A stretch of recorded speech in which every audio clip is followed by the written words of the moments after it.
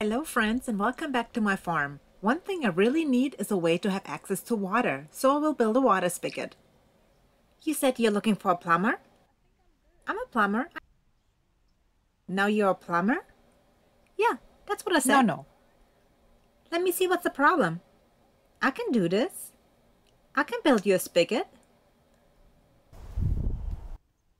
Okay, I think I'm fine. I can do it myself. Okay. Tschüss. Okay, that was strange. Well, let's get started. Follow me. Lass uns anfangen.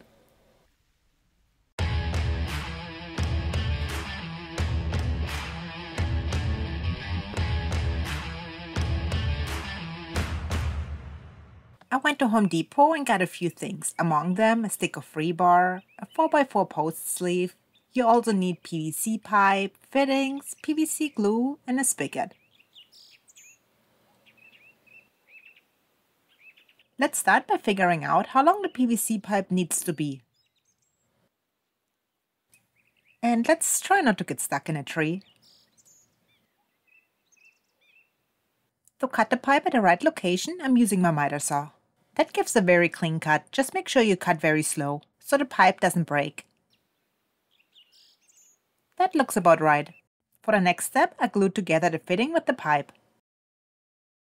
Before you spread on the glue, make sure you use the primer. Then spread the glue. Once you push the fittings together, make sure you hold them in place, since the glue will push them apart.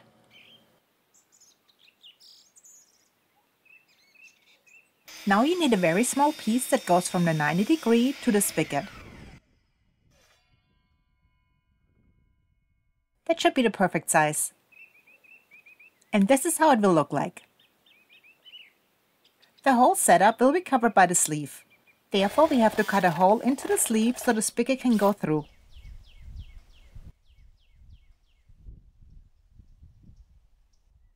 Glue everything together using the PVC glue.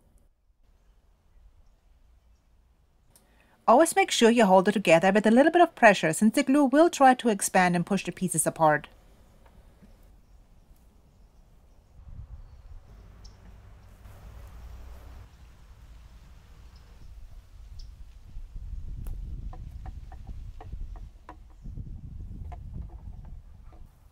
And everything fits perfectly.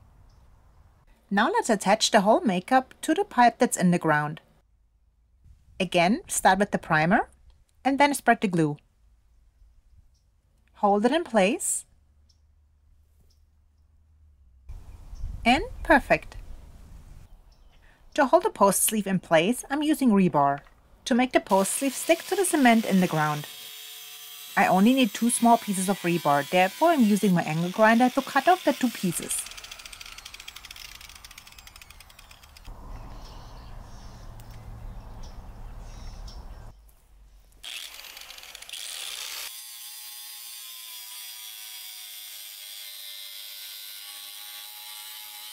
Cut some holes in the bottom of the post sleeve to slide through the rebar.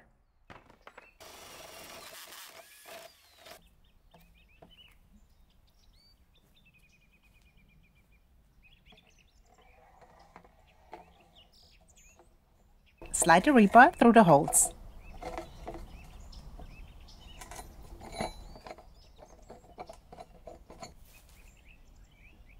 The last step for the plumbing setup is to screw on the spigot.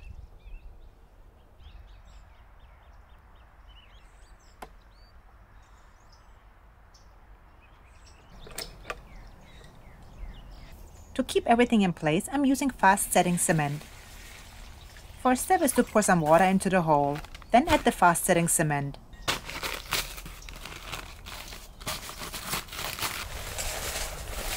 If you see the cement is too dry, you can easily add some more water.